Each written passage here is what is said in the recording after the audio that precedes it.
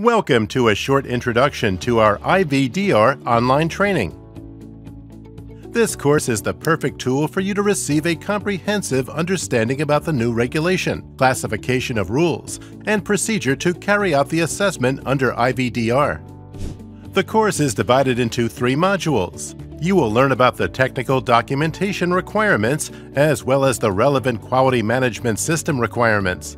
Additionally, you will learn about the traceability requirements and post-market surveillance under IVDR.